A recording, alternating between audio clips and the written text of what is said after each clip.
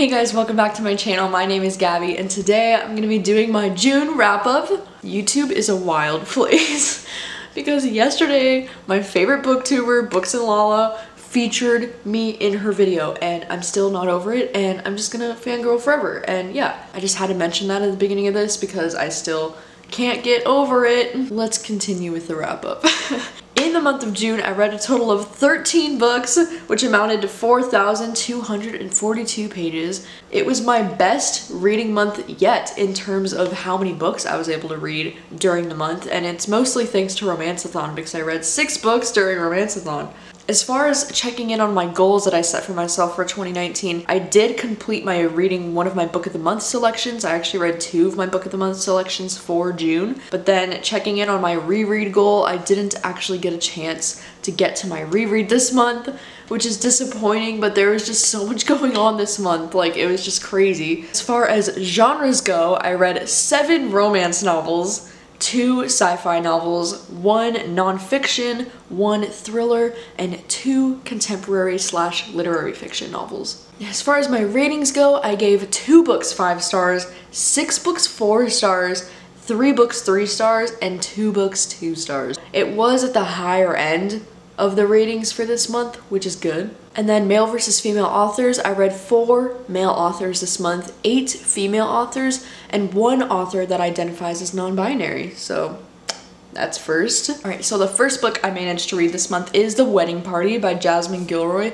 This one is an arc that goes on sale July 16th, and this one is a romance novel. I will say that I wasn't a huge fan of the book The Proposal that she came out with last year. I read it and I think I gave that one 2 stars, but I was still really looking forward to this one because it sounded cute, because this one says it's like a hate to love romance and it involves a wedding. This book ended up just being okay. Like, I didn't really feel any chemistry between the 2 main characters, and for a hate to love romance, like, this is a very, very mild hate to love romance. Like, there's no like real like banter, totally forgettable, you know. This was alright. I ended up giving it 3 stars. It's just, I just don't think I click with this author's writing. I think that's what it is. Alright, the second book I picked up this month is Ask Again Yes by Beth Keane, and this was one of my book of the month selections for the month of June. And this one is a contemporary/literary fiction novel that follows these 2 families over a period of many, many decades. This book really centers on this tragedy that happens between these 2 families, and then the story kind of talks about how this tragedy affected all the lives of both families, and this book really fleshes out every single character. And I love how this author wrote every character with such sensitivity, because I feel like that's just so important with a topic like this. But this one is definitely like a heavier book, and the fact that it just revolves around these families, like, I just found myself caring so much about every single character because of the way it was written. It was just so gorgeously written. This book really explores human relationships and how human relationships can be very complicated and messy and not always perfect, but it really makes you question like how much can you forgive. And yeah, I don't know, I just feel like fans of like Little Fires Everywhere and like really character driven novels like that would really enjoy this one. So yeah, I ended up giving this one 4.5 out of 5 stars. Like, I rounded it up to 5. It was just a really, really gorgeous story, and I just like, ugh, I just loved it so much. Alright, the next book I read this month was Recursion by Blake Crouch, and this was my other June book of the month selection. And this novel, oh my gosh, you guys, this was one of my most anticipated books of the year because Blake Crouch wrote Dark Matter, which is one of my favorite books of all time, and this is his latest novel. It's a sci-fi kind of thriller-ish novel. So fascinating what this book is about, because it's basically like about our memories and how our memories make us who we are. In this book, there's this thing going around called FMS, which means false memory syndrome, and these people are experiencing memories that never happened, and they don't know why, and so they're experiencing memories of like this child that they never had, and like it feels so real to them that they don't know what's real anymore and what's this false memory. And that's kind of where this book takes off. And I think what I like the most about this book is that it follows from two different points of view. So it follows from Barry, who's this cop who's trying to figure out what's going on with this, and then it also follows from Helena, who's a scientist who's kind of behind what's going on with all of this. So I really like that this book kind of feels like it's half thriller with Barry's chapters as a cop, and then it feels half sci-fi with Helena's chapters as a scientist. This book is divided into 5 different books, and so I feel like the first 2 books in this are just freaking spectacular, mind-blowing. Like, I could not put it down. My brain was just like reeling. As we started to get closer towards the end, I started to get like a little bit confused and overwhelmed, and I feel like the story got a little bit too repetitive for my personal taste at the end, especially in book 5. Like by book 5, I found myself wanting to like skim a little bit because I was like, oh my gosh, here we go again, it's the same freaking thing. But like, oh my god, you guys, his writing is so beautiful, and like the quotes about like memories in this book and how our memories make us who we are just so thought-provoking and gorgeous, and like, oh my god. But I ended up giving this one 4 out of 5 stars, and that's like a really high 4 out of 5 stars because I really did love this book, but there were just a few things that I had issues with it, so I couldn't really rate it higher than that. But I still really enjoyed this one, and I would highly recommend it still. It's fantastic. Alright, the 4th book I read this month is The Test by Sylvain Nuevel. This one is a short story. It's like less than 100 pages. I actually listened to the audiobook for this. This is the author of Sleeping Giants, which is my favorite sci-fi series. And dude, this book felt more like Black Mirror than season 5 of Black Mirror did, okay? The main question that this book is presenting is, how do you value a life when all you have is multiple choice? I don't know, it kind of gave me the same vibes too as like The Cabin at the End of the World. It's just like one of those books that are really like hard to read, but they're just impossible to put down because you're just like, what? It's like watching a train wreck before your eyes. You just like have to know what's gonna happen. So yeah, I ended up giving this one 4 out of 5 stars as well. Really love this one. Alright, the 5th book that I read this month is Miss Everything by Jennifer Weiner. This is a really gorgeous story about sisters and motherhood and feminism. This story follows these 2 sisters, Jo and Bethy, back and forth in different chapters from when they're in their early childhood in like the 1950s and then all the way through the rest of their lives basically. So Jo is a struggling to be accepted lesbian, and she wants to be a writer, and she really cares about equality and feminism, and she just doesn't know what to do about these things. Like, she just wants to go out there and like change the world. And then Bethy is a young, strong girl who should have been famous. And I will warn you in advance that this book has a lot of trigger warnings for some very heavy things like homophobia, rape, sexual abuse, that's mental and physical, sexism and eating disorders, and pretty much anything you can think of is talked about in this book. But I do feel like every woman out there can relate to some aspect of this book, which is I think what makes this book so powerful. And it's like by far one of the most feminist things I've ever read, or at least it made me feel the most empowered. Like, I just related so much to Jo's character of like wanting to go out there and change the world and just like shout it from the rooftops, you know? I feel like this book especially shines a light on mother and daughter relationships and how complicated they can be when a mother puts very high expectations on their daughters. But yeah, I just had a really great time reading this book, and it was just so freaking beautiful and so important and just freaking amazing. So I ended up giving this one 4 out of 5 stars. It was a great time.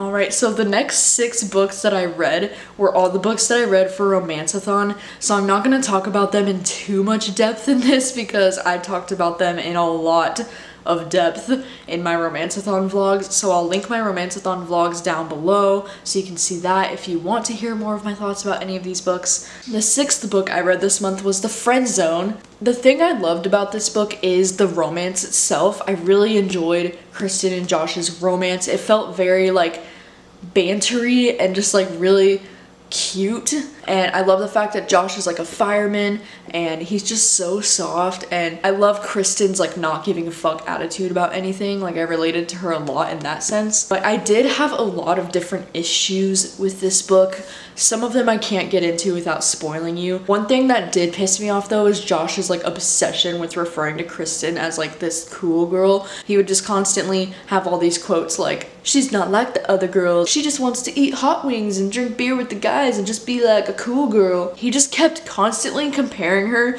to like other women to describe like how cool she is. Like she's just so much better than all the other girls, and like it's 2019, like I'm just so done with that bullshit. Like, can we not put other women down just to describe how amazing one girl is? Like, you know, so that kind of drove me up the wall. And then another part of this book that really irritated the hell out of me the most was the end of this book, because I feel like the ending of this book is just really harmful to anyone that's actually experienced infertility or is currently experiencing infertility. Yeah, I can't get into this without spoiling you, but I was just really not a fan of the way that this book ended. I'll put a link in the description for my full review on Goodreads if you do want to see some more spoilery chatting about this book, but yeah, I was not a fan. I ended up giving this book 2 stars. The next book I read this month was On the Island by Tracey Garvis Graves. This one was our buddy read for Romanceathon, and this one is a very forbidden romance that follows this 30-year-old woman named Anna and a 16-year-old boy named TJ who are on this plane that crashes onto this island, and they're the only 2 survivors. Just in case you were wondering, nothing romantic happens between them until TJ is well over 18, over the age of consent. For some reason, I never got emotionally attached to the characters, but this book was just so interesting because of their situation that I just had to continue reading, and it definitely like kept me hooked and kept me interested. I couldn't put it down, which is a good sign to me, but I don't know why, I just personally never super cared about their relationship, or I never like super got attached to the characters, but I don't know. So I ended up giving this one 4 out of 5 stars. 8th book I read this month is A 5-Minute Life by Emma Scott, and this one is a romance novel that follows this girl Thea who is involved in this really bad car accident, and now she has like one of the worst cases of amnesia in the world because she only has a 5-minute long memory span before she resets. And then it also follows Jim Whelan, who's this guy who's now going to be working at the facility where Thea is a resident, and he grew up in the foster care system and he has a stutter. This book is honestly like 50 First Dates, like the movie, but it's a lot more serious, I feel like. I was so excited to read this one because of that premise alone, and this book is also divided into like 3 different parts.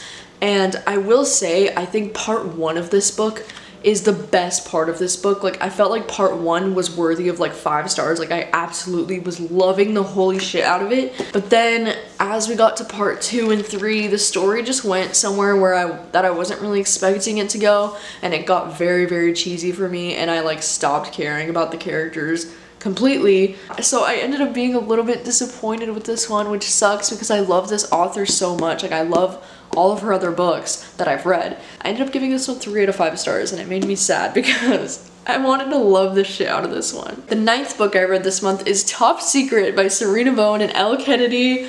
And this one is their newest male-male romance. If you didn't know, these 2 authors wrote my all-time favorite male-male romance, Him. So I was highly anticipating this book. And this book follows these 2 guys, Keaton and Luke, who are both living in this frat house on their campus, and they're both competing against each other to become the frat president. Basically what's going on in this book is that Keaton doesn't know that he's anonymously talking to Luke online, and they start to like fall for each other and catch feels before he realizes who he is.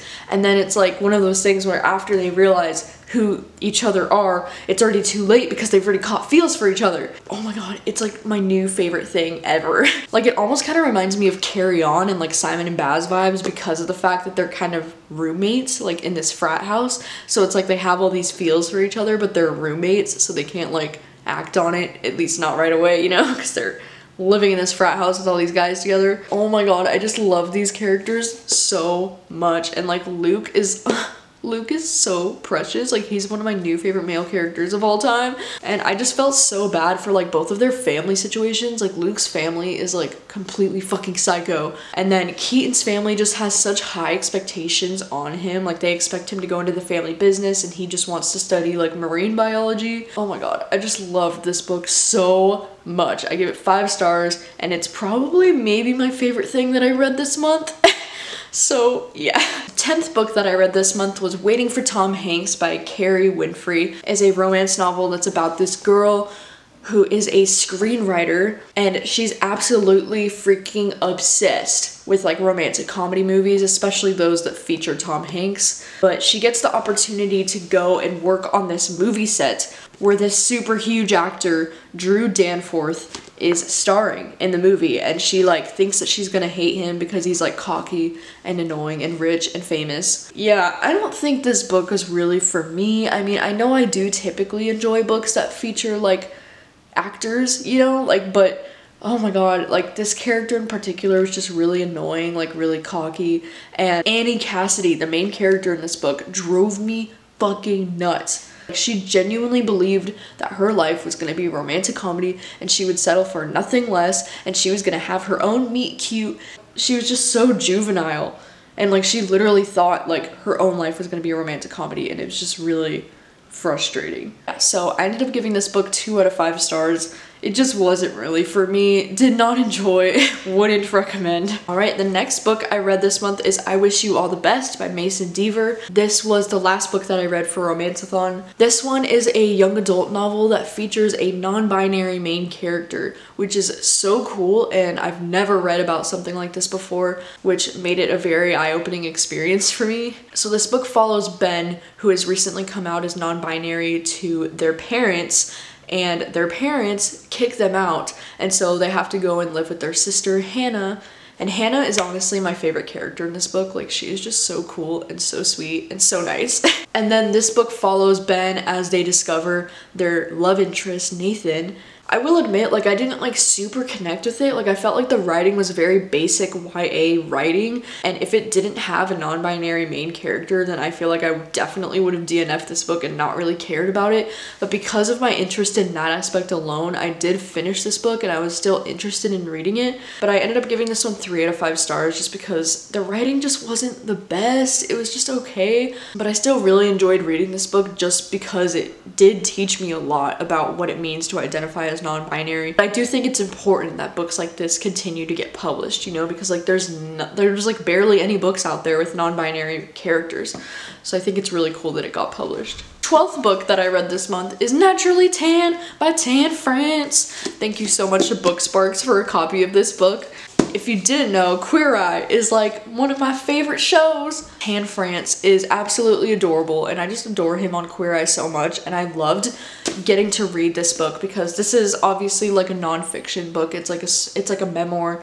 It was actually very hard to read this book because of all the hate he experienced in his childhood just because of the color of his skin. But then I also loved getting more insight into like his marriage with his husband and like how they met. It was so cute, and getting to see his like experience of getting casted onto Queer Eye and like how he met the other guys and like how they just bonded so quickly. Like, I just think it's so cute. Not to mention too, this book is gorgeous. Like, look at these end papers, and then there's drawings in this book too. Like, almost every chapter has like a bunch of like little drawings, and it's just like so cute. And I ended up giving this one 4 out of 5 stars. The only reason why I didn't give it a full 5 stars is because there was a lot of discussion about fashion in this book, which I know is obvious because Tan is saying is fashion, but I'm personally like really not interested in fashion, so I found myself getting kind of bored with like the lengthy fashion discussion in this. All right, so the last book, book number 13 that I read this month is 13 by Steve Cavanaugh. And no, I didn't plan for this to be the 13th book that I read this month, but that is the way that it played out. This is an ARC that I received from Flatiron Books. This book goes on sale in August. This is technically the 4th or 3rd book in a series, but it can be read as a standalone. This one is a legal thriller, which I didn't realize going into it, and I was kind of like nervous about it as soon as I opened it because I was like, shoot. I don't usually tend to like legal crime thrillers, But this book is interesting because it follows from the point of view of a serial killer who is not on the trial, but he's on the jury. So that right away was like, what? We follow from the point of view of the serial killer, but then in alternate chapters, we follow from the point of view of this lawyer who is going to be working this case of like this movie star who is getting accused of murdering his wife and his head of security. I loved getting to follow the point of view of the serial killer and then getting the lawyer's point of view, because I feel like if this book was told entirely in the lawyer's point of view, I would have like not been able to finish it, because like I'm just not very interested in legal thrillers and stuff. I'm also not a fan of books that mostly take place in a courtroom or like a court setting and just have a lot of very lawyer-y discussion. But I will say that I actually really enjoyed this book, and it did take me some time to get into this. Like I didn't really get invested in this book until almost like 150 pages into it, but then once it took off, like it really took off, and there were so many plot twists towards the end that I did not see coming at all. The ending of this just got so intense because this serial killer character is just so crazy. He reminds me of a lot of like my favorite villainy characters of all time, like Hannibal Lecter, and like he reminded me a lot of like Harvey Dent actually, with his like flipping a coin. Like he tends to like flip a coin to see if somebody should live or die or whatever. It's very like Harvey Dent vibes from The Dark Knight. But yeah, I was just genuinely surprised by how much I enjoyed this book in the end.